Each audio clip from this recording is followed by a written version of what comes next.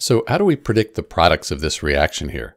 We have KCl, potassium chloride. It's a solid and something's happening to it. What could possibly the products be? So if we know that the type of reaction, it's probably going to be decomposition. Since we only have one thing here, it's going to have to break down into some other compounds. And you're probably going to need to put energy into this. I would guess electricity, maybe electrolysis might do this with molten KCl. You probably would end up with K plus Cl.